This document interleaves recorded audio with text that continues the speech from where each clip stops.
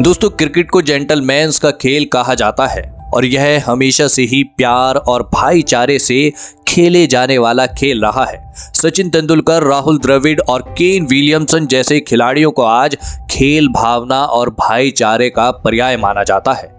लेकिन इस खेल में ऐसे भी बहुत से खिलाड़ी हुए हैं जिन्होंने मैच फिक्सिंग और बॉल टेम्परिंग जैसे अपराध करके इस खेल की गरिमा को ठेस पहुंचाई है, जिसकी इन खिलाड़ियों को सजा भी भुगतनी पड़ी है।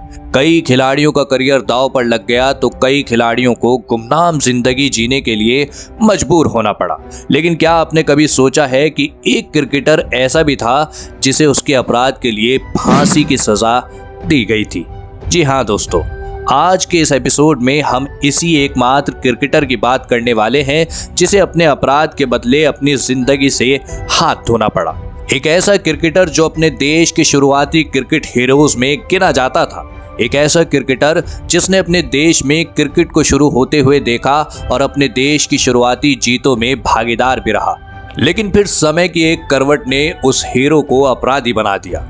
नमस्कार दोस्तों, मेरा नाम है बुरैर मेहदी और आप देख रहे हैं नारद टीवी। तो चलिए दशकों पुरानी इस अनसुनी कहानी को पहले पन्ने से शुरू करते हैं। 29 मार्च 1905 को जमैका के किंगस्टन शहर के एक गरीब परिवार में लेस्ली हिल्टन का जन्म हुआ था। इनके पिता का निधन जन्म से पहले ही हो चुका था और जन्म के 3 साल बाद मां का भी निधन हो गया था।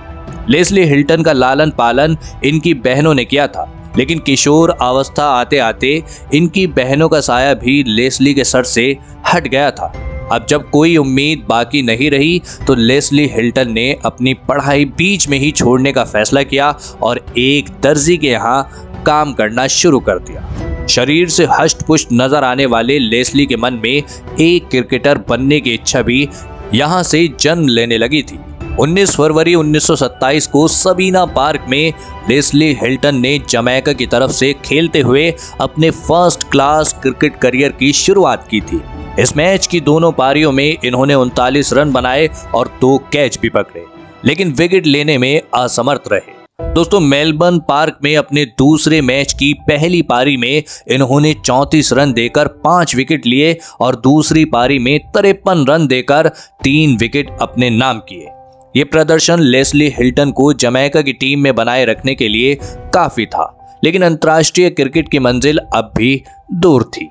दिसंबर 1927 को लेस्ली हिल्टन जमैका की तरफ से एक ट्रायल मैच खेलने के लिए ब्रिजटाउन गए थे। यह मैच 1928 में खेले जाने वाले वेस्टइंडीज के सबसे पहले टेस्ट मैच की टीम को निर्धारित करने के लिए खेला जाने वाला था। इस मैच में लेस्ली हिल्टन का प्रदर्शन अच्छा नहीं रहा और इस तरह वो एक बड़े मैच का हिस्सा नहीं बन सके। इसके बाद अपने देश की तरफ से खेलने के लिए इन्हें 8 साल का इंतजार करना पड़ा और इसके बाद 8 जनवरी 1935 को ब्रिजटाउन के मैदान पर इंग्लैंड के खिलाफ लेस्ली हिल्टन को अपना पहला टेस्ट मैच खेलने का मौका मिला। इस मैच में इंग्लैंड के उस समय का सबसे शानदार बल्लेबाजी क्रम खेलने के लिए उतरा था, जिसे देखते हुए लेस्ली को अतिरिक्त गेंदबाज की तरह टीम में शामिल किया गया था। बारिश के चलते इस मैच का ज्यादातर हिस्सा गीली पिच पर खेला गया था और कई बार बीच में मैच रोकना पड़ा था। बल्लेबाजी के लिए प्रतिकूल पिच पर अपना पहला टेस्ट मैच खेल रहे लेस्ली हिल्टन ने पहली पारी में 8 रन देकर 3 विकेट अपने नाम किए और दूसरी पारी में वेस्टइंडीज की तरफ से सबसे ज्यादा 19 रन भी बनाए थे। लेकिन इसके बावजूद भी वेस्टइंडीज को इस मैच में हार का सामना करना पड़ा था। इस सीरीज का दूसरा मैच पोर्ट ऑफ स्पेन के मैदान पर खेला गया था, जिसकी पहली पारी में लेस्ली ने 55 रन देकर 2 विकेट लिए और दूसरी पारी में 25 रन देकर 3 विकेट अपने नाम किए थे, जिसकी बदौलत वेस्टइंडीज ने यह मैच आसानी से जीत लिया था। तीसरा मैच ड्रॉ रहा था, लेकिन इसकी पहली पारी में लेस्ली ने 27 रन देकर 4 विकेट अपने नाम किए थे, जो उनके करियर का सबसे अच्छा प्रदर्शन था। और इस सीरीज का चौथा मैच लेस्ली के होम ग्राउंड पर खेला गया था, जिसे वेस्टइंडीज ने एक पारी और 161 रनों से अपने नाम किया था और इस तरह वेस्टइंडीज ने अपने अंतर्राष्ट्रीय क्रिकेट इतिहास की पहली सीरीज जीतकर अपने नाम की। इसके बाद वेस्टइंडीज टीम ने 3 सालों तक कोई भी सीरीज में हिस्सा नहीं लिया था, लेकिन लेस्ली का फर्स्ट क्लास क्रिकेट करियर अभी भी जारी था। 1936 में यॉर्कशायर के खिलाफ खेलते हुए लेस्ली ने एक पारी में 80 रन बनाए थे, जो उनके फर्स्ट क्लास करियर का सबसे बड़ा स्कोर रहा। 1939 में वेस्टइंडीज की टीम 3 मैचों की सीरीज के लिए इंग्लैंड गई थी, जिसके 2 मैचों में लेस्ली ने 3 विकेट अपने नाम किए थे और 17 रन बनाए थे।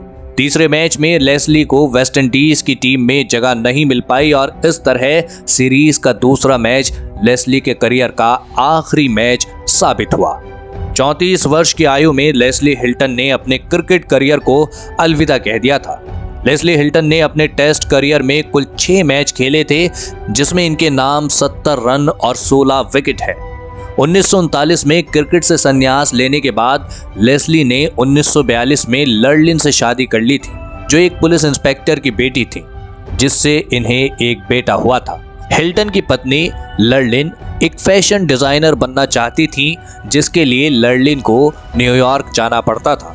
लर्लिन और हिल्टन की जिंदगी में सब कुछ सही चल रहा था, लेकिन इसी बीच 1954 में हिल्टन को एक गुमनाम पत्र मिलता है, जिसमें लर्लिन और न्यूयॉर्क में रहने वाले रॉय फ्रांसिस के बीच संबंध का जिक्र किया गया था। हिल्टन ने वह पत्र लर्लिन के घर वालों को दिखाया और अपनी पत्नी को टेलीग्राम भेजकर वापस आने को कह दिया। वापस आने के बाद लर्लिन ने रॉय फ्रांसिस को अपना एक दोस्त बताकर किसी भी गलत संबंध से मना कर दिया। हिल्टन के मन में अपनी पत्नी के लिए इसके बाद भी गुस्सा बरकरार था, जिसके चलते उसने खुद की सुरक्षा का हवाला देते हुए पिस्टल और 7 बुलेट खरीद ली थी।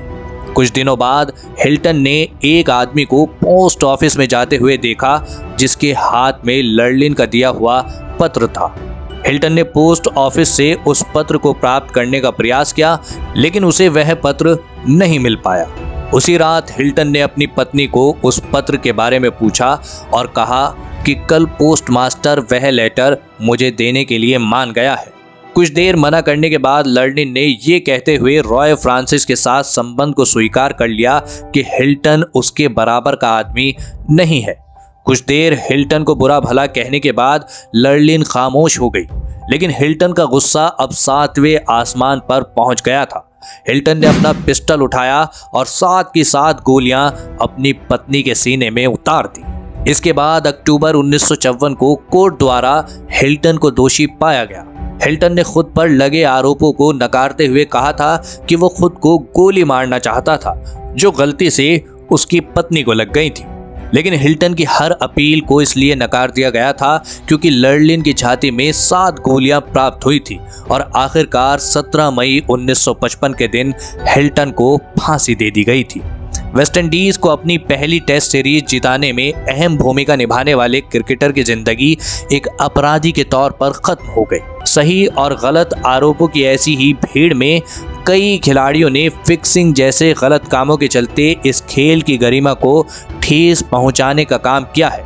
लेकिन इस दुनिया में जब तक खेल भावना जीवित है, क्रिकेट के सम्मान और अस्तित्व को ठेस नहीं पहुंचेगी।